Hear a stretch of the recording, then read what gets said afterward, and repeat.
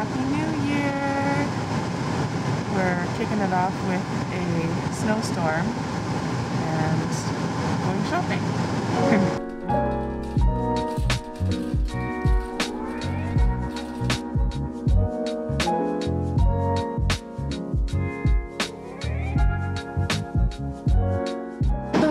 We just stopped to get some Subway. Oh yeah! Thank you so much. You're welcome. Can't believe it's 2022. I know that's so utterly unimaginative to say, but it just feels like time has gone by so fast. I say it goes faster as you get older. Again, another cliche. I always bring this up with my friends, but there's like the study where the more you're learning, the slower time feels. So if you want time to slow down a little, you just gotta keep learning stuff. Yeah, I'm excited. Is sponsored? No. Subway? Yeah, Subway sponsored. My friends are doing a virtual noodle night, although I already had dinner, so I'm not participating, so I'm just watching my friends cook instant noodles purely for the hangout. Hey. Did you have a good sleep? So we've been doing cloth diapers now with Marla for I think over 2 months, and we like it. We're sticking to it. Overnight we'll do disposables for peace of mind, and also because Marla sleeps from 10-11 p.m. all the way to like 8 pretty much, so there's not really a moment to conveniently change your diaper in the middle of the night. Ta-da!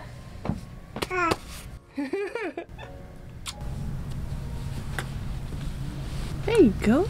Marla got a few new outfits for Christmas, so trying to wear all the sweater type ones while it's still sweater weather. What'd you think about that? That's you.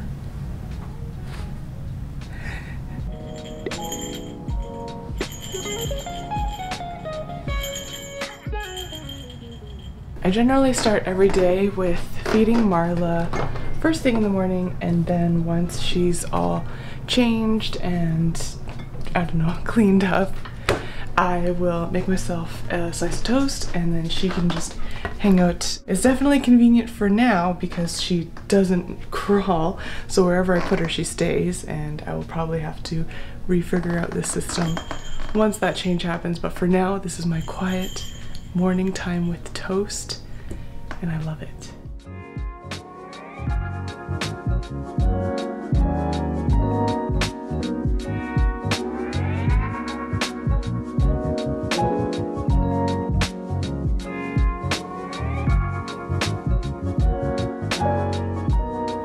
Okay, going to get my daily co-pilot session in.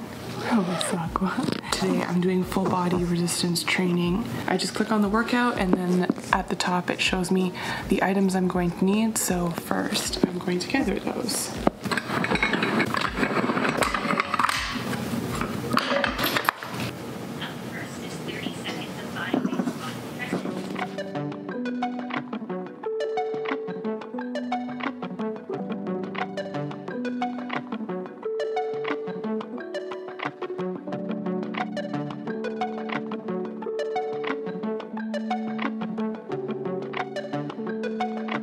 Okay, I had to press pause because, as you can hear, Marla's awake,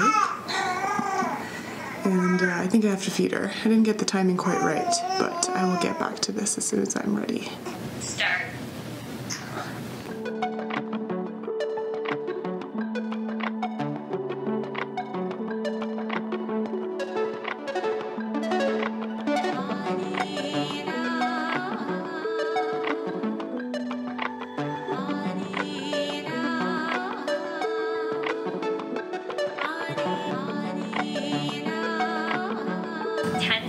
Left.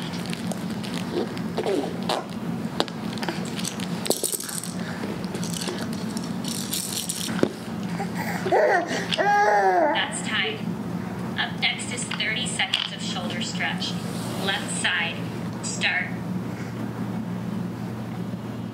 The reason why I think I've been able to actually stick to this is because it is designed so that my workout results and data are sent to my trainer so she can see exactly if and when I've done my workouts, and she has developed my entire workout plan to suit my exact goals fitness level, the home equipment that I have available. There's no more of me looking on YouTube to find like a workout video that might suit me, hopefully, and knowing that she can see that I've done it is pretty much the kind of accountability that I need in order to stick to something like this, because I'm just not very good at working out. The way it worked is I did a quiz and I was matched with my trainer, Darian. We had an onboarding call together where I came ready to talk about my personal goals, which were to work on core strength, back strength, tone my upper arms, and also do the front back splits, because why the heck not? Most of those goals was because Marla is a big girl, like she's in the 90th percentile in length,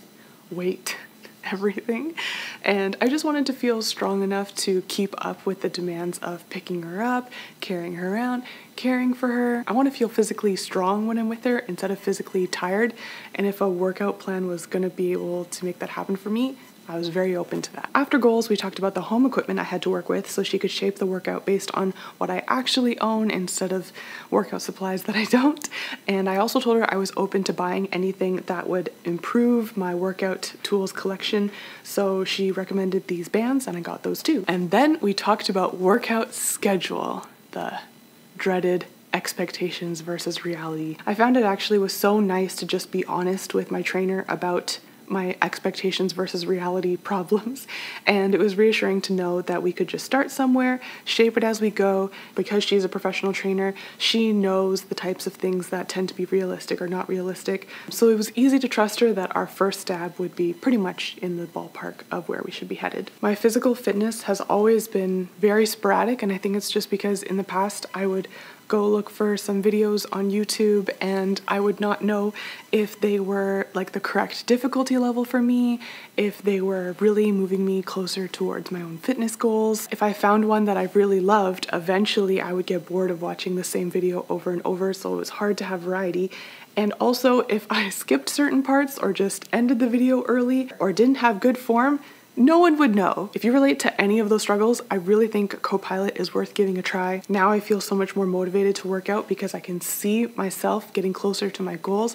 I have confidence coming into it that the workout difficulty is correct for me because a professional trainer put it together for me. And I definitely don't skip any sections or end early unless there's some sort of like parenting emergency, because the Apple Watch is recording my data and telling my trainer how I did on all my reps. If you guys want to check out Copilot, I have a really special deal for you. Click the link in the description and you will get your own Copilot for just over 30% off forever. That is a special deal for my followers, $89 per month instead of their $129 per month.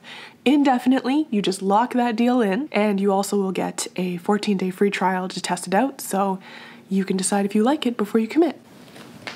Whew, okay, at the end of every workout, this little screen will appear. It'll ask you for a few ratings, the difficulty level, how you felt about the workout, how you felt about the app, and you can leave some comments as well. Whatever ratings I put in here, Darian looks at them and adjusts my workouts accordingly, which is so great. And in the comment section, I'll mention specific things like if one rep had too many squats for me to handle. If I don't have anything to say, which is often, I'll just say thank you so much, Darian, for the great workout, and then I will click submit. Darian and I have an extensive chat log with all my workouts, her comments, me sharing what parts were great, what parts were difficult, videos to encourage me, messages asking me, am I gonna work out today? The accountability is real, but I appreciate it. And even though my workout schedule kind of landed on the easier side of what I thought I would be able to do, I've realized it's just better for me to be realistic and successful at that instead of setting lofty goals and constantly feeling like I'm not meeting them. Got my workout done this week. I have a whole bunch of full body workouts. We've settled on me doing stretches every other day, and that's what's been working for me. I'm just putting together, she's really chatty today. Just putting together some dinner today on the menu. I'm gonna be cooking some fish, so I've got that defrosting in the sink. And then here in the Instant Pot, I'm waiting to turn it on. There's like some cauliflower florets that I'm gonna steam in there. And also in the oven, butternut squash. It's been very fun to cook some things that I've gotten out of the habit of cooking because we're trying to like give Marla a lot of diverse flavors and veggies to try before she starts like saying no or getting picky. We just want her to have a big open palate. The other challenge cooking for Marla is it's better to not add salt or sugar if possible, and so I always have to like cook things in a way where there's like a side exit for the thing she's gonna eat to be created, and then I continue with the bulk of the items down the road that Dan and I will eat it.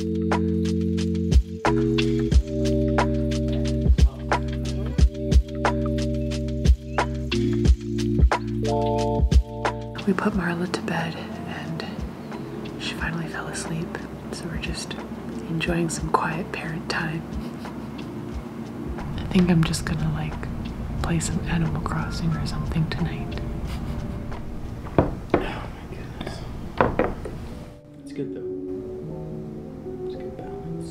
We're heading out to do some errands today, trying to make the most of the weekends.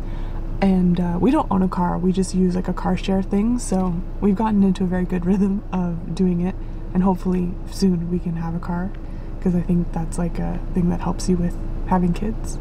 Ever since I got pregnant, I've been reading way more books than I ever have in my whole life, and I think it's because I didn't grow up with a ton of baby experience, and I just wanted to like read what the experts were saying, what the science was, help me make better choices for my future, since I have the opportunity to shape my future with Marla, our future with Marla. And I'm reading a book right now called French Kids Eat Everything. It's written from the perspective of someone who moved with their family to France for 1 year. They came from Canada, so I was like, oh, that's close to home. And they had culture shock regarding food and children eating food when they were in France. They adjusted over the course of their 1 year there, and then when they came back to Canada, they had like reverse culture shock at the Canadian and North American norms of how children eat food. Anyways, one of the French food rules is to sit at a table and eat, and here's my errand meal. But it's just like that these days. It won't like be like this forever. I don't understand why this Hilroy sign is upside down. Any wisdom?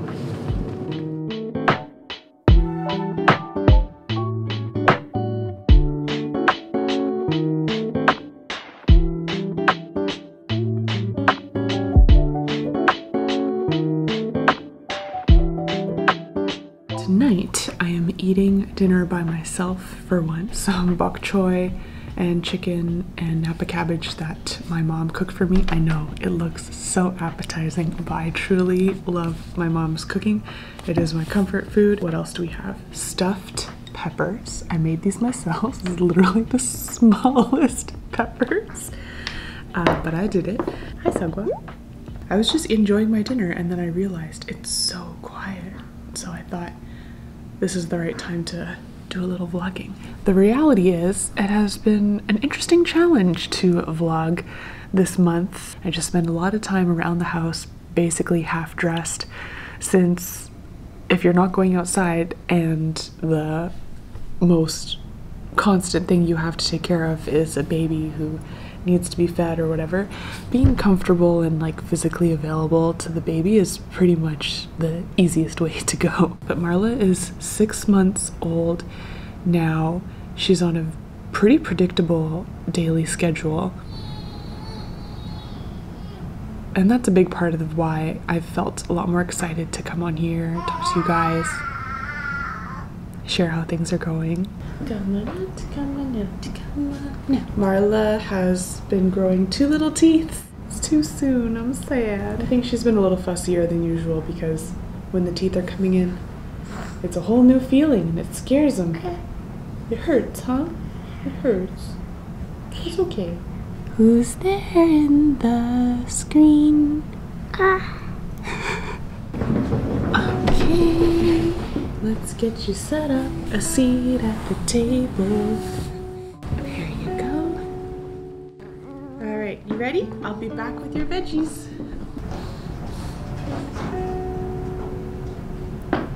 for to appetize it.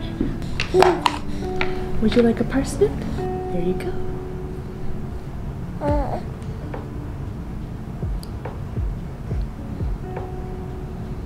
You guys, I'm so proud of her.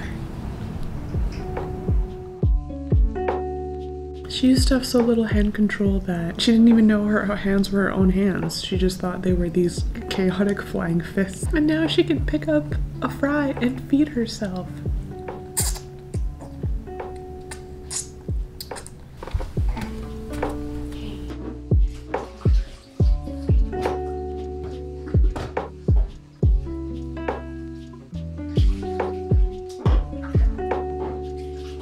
All done.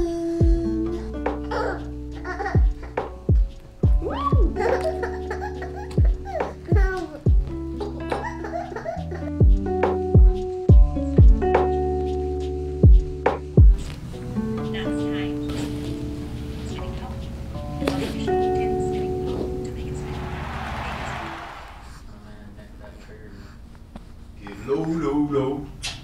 Dum, dum. Low, low, low. Dum, dum. Today I'm chopping up some zucchini, 1 parsnip. We're preparing to go out of town, so I'm trying to empty the fridge and hence the supplies are dwindling. 1 red onion.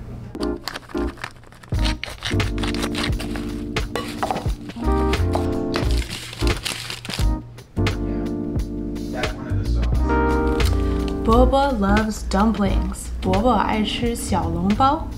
You ready? Boba the red panda is very hungry today and can't wait to eat.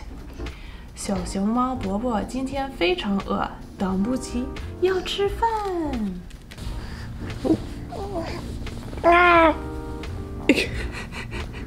Just devouring her toes. Whoa, flexible. That's my tripod. You're moving my tripod. Oh, see, there's you.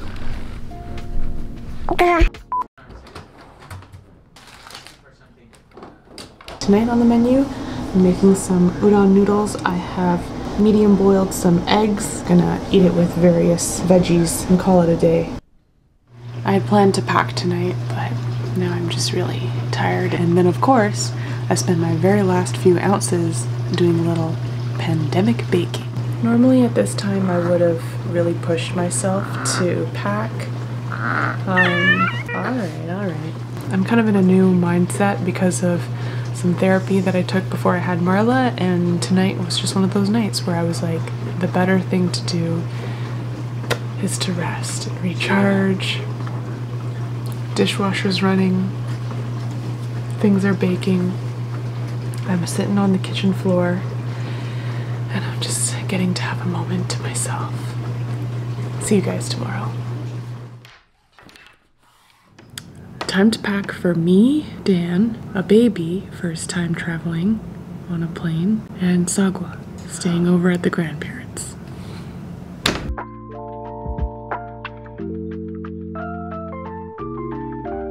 Okay, I like to put all of the different types of clothes in their own stacks, and then they all go inside fabric bags so that they just all have their own bundle inside the luggage. Alrighty, all of my things are packed, Marla's things are packed, some of Dan's stuff is packed, and he just finished work, so he's gonna wrap up the rest. Been a very long time since I've actually had to pay attention to my liquids. The way I sneak in a little bit of extra skincare outside of the liquids bags is I find the airport never counts the flat sample packages as liquids, so every time I get one of these in like a Sephora order or anything, I don't use it right away. I save it and stash it in this bag and bring it for travel.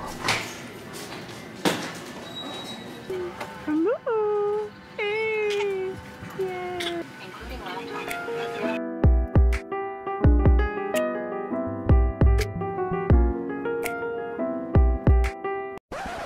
Quick story time. This is Marla napping on me, and moments later I notice my leg is wet, my seat is wet, carrier is wet. I am sitting in an airplane, slowly having her poop and pee drip out the carrier onto my lap and onto the seat below me. After all my research and prep, I forgot to pack a backup outfit. But this is what we got. Dan literally took the shirt off of his own back. Please feel free to rate his DIY in the comments. And if you're ever flying with a baby, don't forget the backup outfit.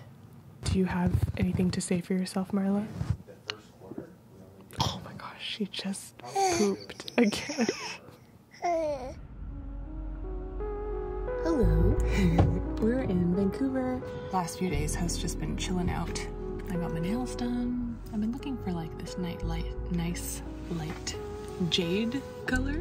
It's aquarium day.